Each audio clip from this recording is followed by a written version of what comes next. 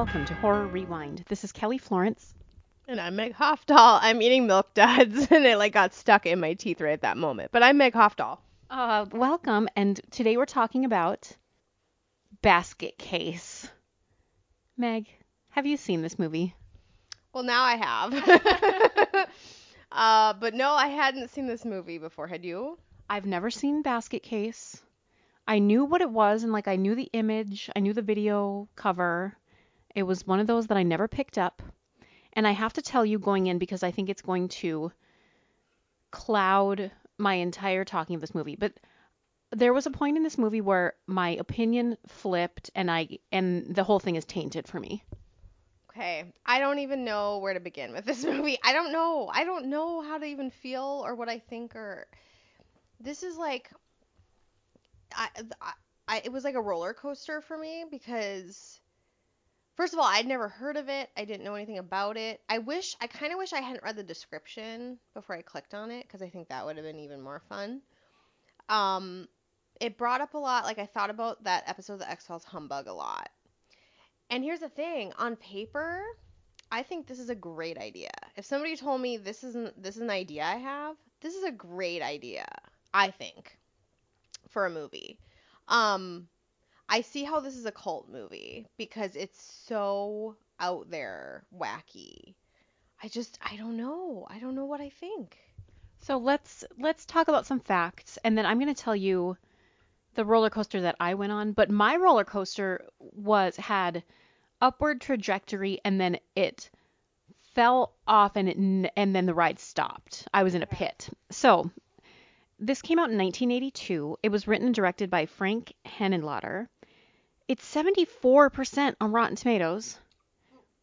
Which is more than Dolls. Yeah, from last week. And this only had a budget of $35,000. So how does knowing that fact affect your opinion? I think that I like the spirit of I have 35 grand and I'm going to make a movie. I like the spirit of that. And I encourage people to do that because filmmaking isn't just for people who have millions upon millions of dollars to spend. So I do like that. And I think that they were trying to think out how to use their 35 grand. I would have told them have less actors, rethink your settings and stuff, and then you have more money for your stop motion animation and stuff like that. But I mean, good for them, I guess. So I didn't it started and I didn't mind how cheesy and low budget it was. I was like, okay, this could be fun. Some things I also appreciated just because it's set in 82. They were showing New York City back when Times Square wasn't touristy. It didn't become touristy and safe, quote unquote, for tourists to be in until the 90s. So the 80s it was a rough place to be. Yeah, I mean, I've heard story of, New York sort of before Giuliani cleaned it up, so to speak. And when I was actually doing some sort of internet research on this movie, I saw that one of the sort of good marks it had or good reviews said they actually do a really decent job of showing this really scuzzy New York. And, a lot of times we see the Upper West Side and we see Manhattan and we see rich people and, on Friends, they're in an apartment no one can afford and things like that. But this is the reality of where you would be living in New York if you just showed up with your twin brother in a basket. Yes. So the acting in this movie, I mean, they didn't pay their actors or they hardly paid them. And just to give an idea of, I guess, how far $35,000 could go back in the day, the hotel he's staying in is $20 a night. So, but budget is relative. That's true. 35K stretched a lot further. So this was on Amazon Prime and they have the trivia on there. And one of the trivia was and I noticed it because they said it. I don't know if I would have noticed it otherwise, but at one point, David, I think is the character's name, he refers to his brother as David. That's how loosely edited this was. His brother's name was Belial or something like that, and he calls him David. So at one point. So the acting, the editing, everything is pretty, roughshod. Pretty at this point, I'm like, okay, I'm gonna go along for this ride. He uses an old school phone book, which is just like a nice throwback moment because I was like, oh, look, it's the 80s. He goes and buys a bunch of burgers for the thing. And oh, they show the Twin Towers. I thought everybody was adorable. Like, I like all these people. I don't mind non actors sometimes. I think that can be fun. Something I read about the guy who plays the hotel manager, he died at the age of 39. So I was like, oh, who is this guy? What has he done? And he died. Bummer. I just realized as you're talking, I know what moment it was that I just Get ready. realized. I just realized what moment it was. Um, so now I'm thinking about that and I'm disturbed. But here's the thing: when he feeds the twin brother the hamburgers, it's funny. Like they make it funny, and he kind of like doesn't like the buns, and he throws the buns out, and he likes the meat, and it's funny. So I was like, okay, I think I can get behind this because it's cheeky and kind of funny. And I thought, like, this is the right way to build up anticipation for the creature in a low budget way, or for any budget, really, because we were just getting little, hints and little peeks, but we didn't have to see the whole thing, which I would have preferred if we never saw the whole thing. But I guess we kind of have to because that's the point of the movie. Here's the thing, and it's kind of like with the budget too. They went for it. They're like, we are gonna show Belial or whatever his name is. Like, you're gonna see him. He's gonna be doing stuff, and I kind of appreciate that sort of like Gonzo mentality of like, this is gonna be crazy and wacky, and we're gonna see his deformed twin. And I mean, it is kind of disturbing. Like, I feel like some images, like from when you see them as children or whatever, like that's scary and kind of weird. And I mean, I definitely see the cult appeal of this movie. Um, but at the same time, it probably pushes it too far. And they definitely don't rely on like shadow and subtleties. I mean, it's definitely here is the creature. It's the 80s. We don't have a lot of money, and use your imagination. Yeah, I mean, I was liking before they showed everything. I was liking seeing like the little hand grabbing the doorknob and the blood and the gore, and then all of a sudden, okay, he's out there and we're seeing everything. He's getting jealous because this guy is making out with this nurse slash receptionist who was bold and asked him out. Were you ever brave like this woman? Did you ask boys out?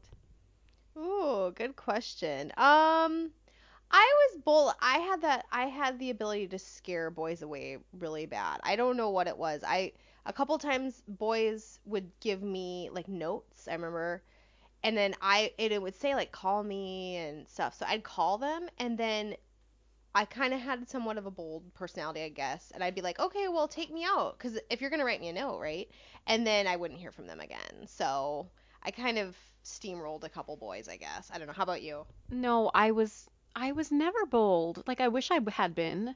If I could go back and tell my 16-year-old self some advice, I would be like, just get out there and live your life. Like, it doesn't matter. And if you get rejected, it's okay. It's not the end of the world. And those like you just wish you could tell your teen self like those boys would be so fucking lucky to go out with you. Like they all want to go out with you and you don't even realize it. And so we should have just gone and asked all them out. I mean the cute ones. So if Basket Case taught me anything, no, I'm just kidding. Yeah, and also don't discriminate against conjoined twins, right? Right. So speaking of which, I mean, conjoined twins are a thing and they're fascinating. I mean, we have probably one of the most famous cases of conjoined twins living in Minnesota. It's the sisters who share a body and they have two heads. They're elementary school teachers now. I was looking up where they are and they're in the Twin Cities somewhere. Yeah, a family friend is an elementary school teacher and she worked in the same building. So, yeah, they do teach. And I mean, it's fascinating. I mean, last week we were talking about TLC shows, and it's like, we've all seen sort of TLC shows about these sorts of things, and it's sort of like, wow, the human body is amazing, and that, two people can be sharing bodies, and, there's obviously the famous, I think it's Chang and Eng, the famous they were Siamese, and that's where the term Siamese twins came along, but that's not, we don't say that anymore. We say conjoined twins, but I don't know, it is fascinating. And here's the thing.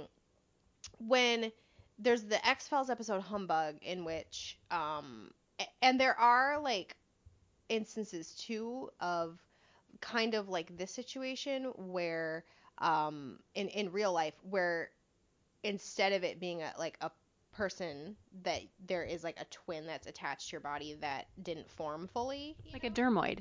yeah, like a dermoid. But I liked in Humbug, the X-Files episode, that the one that detached off of him and then attached back on, which does not happen in this, but I liked that Leonard, I think it was Leonard and Lenny, that he didn't like what his twin got up to. And you could argue that that happens in this movie, but I feel like the guy, I think it's David. I don't know. Am I just making that up? It doesn't matter. Anyway, the dude that's not Belial, he seems too complicit to me in everything. Like I kind of feel like and I understand it's about brotherly love, but I don't know. What do you feel about that? Yeah, I think it's a more interesting narrative, like you said, in Humbug, when it's not I mean, there's that need to protect and to love your sibling, yet this isn't right, and maybe it would be okay if we're not together, kind of thing. Well, yeah, because I mean, he goes to New York to kill these doctors and Yeah. stuff, and it's like, okay, and then that can be a problem when we're trying to watch him like romance the secretary and stuff. It's like he isn't a good guy because he is complicit in this. He's walking around with the file with blood all over it. Like he knows what's going on. He knows what his brother is capable of. Um, so one could argue it's kind of hard to have him be the protagonist of the movie and to really worry about what's going to happen to him. True. Get a couple of beers in this guy though, and he spills his guts, right? No pun intended. Yeah, that was interesting, and that was pretty well done when he's like, "Yeah, my brother's in there," and then they laugh, and then it's like, "No, really, my brother's in there," and I love how these neighbors in this hotel, they just don't give up on this place. Like all this stuff keeps happening and they just keep living there. oh, good point. I guess New York, right? They've probably seen crazier shit. It's only $20 a night. Like, can't beat that. Yeah, you can't be picky. So, yeah, I mean, I don't know, this movie, it was like when I was watching Dolls, I was smiling the whole time because I was enjoying it. This movie was just sort of like, oh, like, wow, they're going there. Oh, okay. Like, it was just kind of like, sometimes I'd be kind of like smiling, like, okay, this is kind of funny or cool.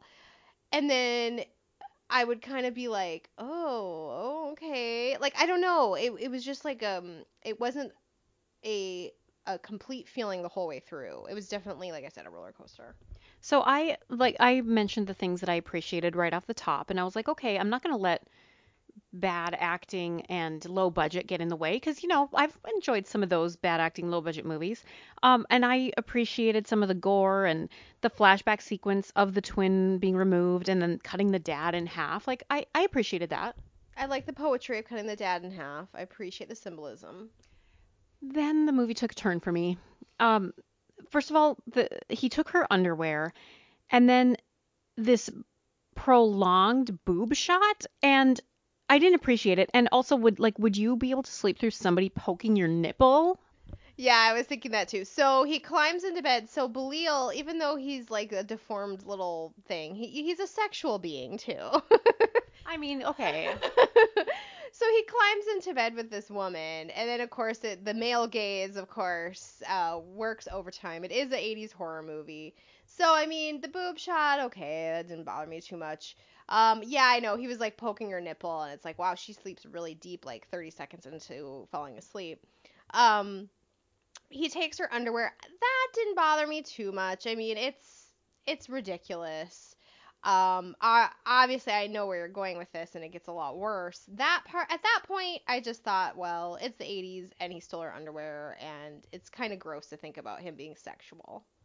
But when he has sex with the corpse, Yeah. I wrote like, okay, I'm done. Like I'm done taking notes. Like the rest of the movie can play out, but I'm checked out.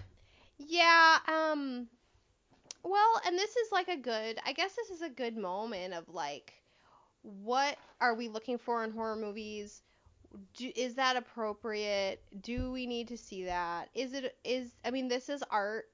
so to speak. This is someone's film. For me personally, that part really was disturbing. I did not like it. It was upsetting. There was like blood involved. It was really, oh, it was too much. And it takes a lot to offend me, but yeah, it was like, oh, okay, that's now but I can see how some people might say, well, that's I like that over the top approach. I don't know. I don't know. It wasn't for me. And in that moment, uh, I mean, the nipple poking is what did it for me. It was so unrealistic. No, but then it just, obviously got worse. Are there a bunch of sequels to this movie? There are, yeah, there are. They live through the fall, I guess, at the end of this movie. If you guys could see Kelly's face right now, she's so over it. If I could roll my eyes on audio, it would be happening. Yeah, it's like I don't mind necessarily that he even went and killed the girlfriend. It just they took it a little too far with the raping the corpse. It was just really disturbing, and it was like I don't know, it was too much. I understand, but at the same time I feel like this need to say like, well, that's what they chose to do, and they can choose to do that. Like we were talking the other day, there's something for everybody, we were saying, and like I can see how there is an audience for this. I would be interested to see what that audience looks like, you know? Yeah, I mean, there probably are basket case defenders out there, and maybe you'll be tweeting us after this episode. I don't know. I I really liked it in the beginning, and then it just continued to go downhill. So I'm sorry, Meg. No, I'm right there with you where it's like we have to look at things from, part of what we do is we look at things from a feminist perspective, and it's one thing to steal a lady's underwear, but it's another thing to show this thing. I mean, not even this was not an implication. This was showing him raping her after she's dead, and there's blood everywhere, and it was just like unnecessary, and as a woman it's just offensive. Well, as a human being. Yeah. Um. So we're gonna rank this, and I'm just gonna say let's rank it on burgers because I don't even want to think about anything else in this movie. So the burgers that he brings his brother in the basket. 0 being you hated it, 10 being it's a perfect movie. How many burgers do you give Basket Case?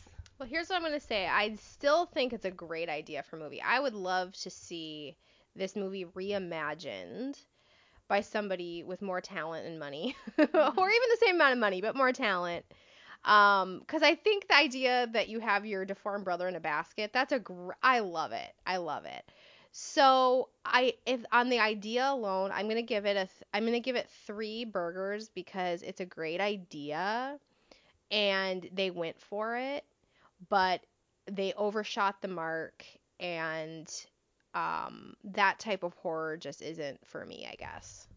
So I started off feeling like 6 burgers. I'm like, yeah, this premise is great, and I don't even mind the low budgetness. And then when it took the turn, I would give it 0 burgers. Like it's just an empty wrapper for me.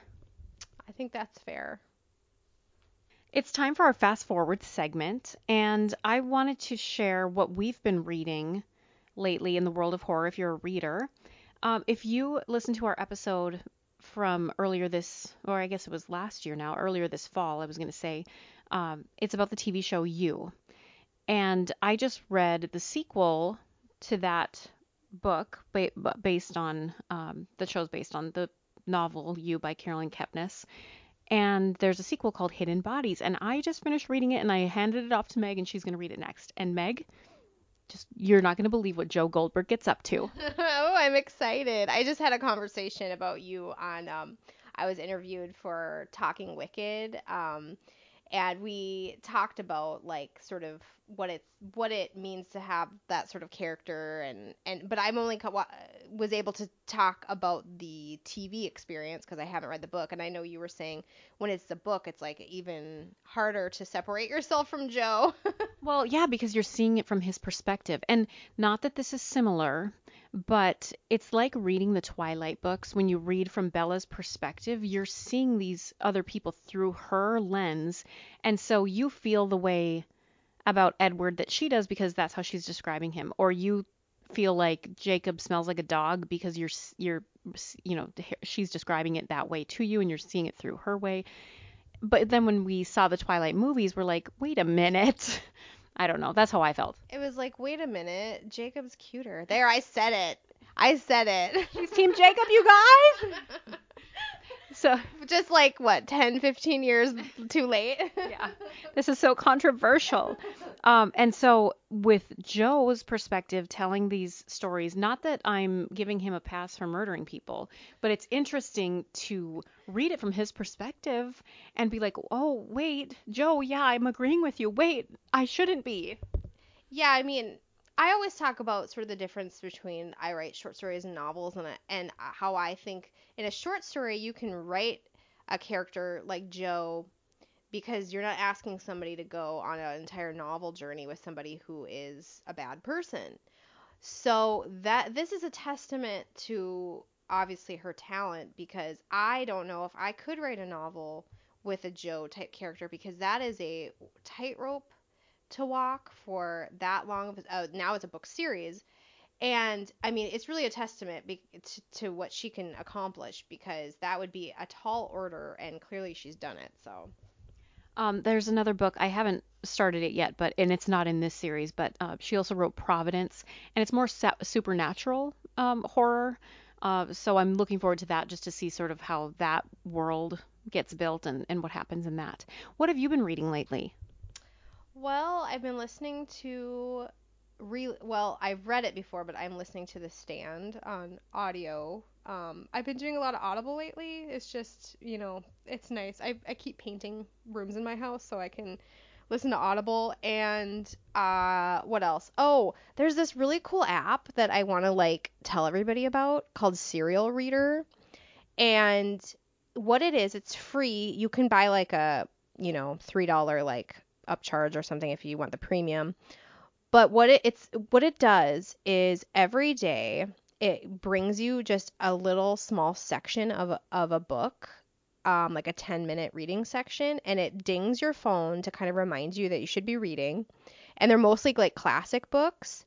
But what it does is it sort of makes you feel like you can get through these classic books in small bite-sized chunks. So every day at 3 o'clock, I get a little ding that I'm trying to read Villette by Charlotte Bronte.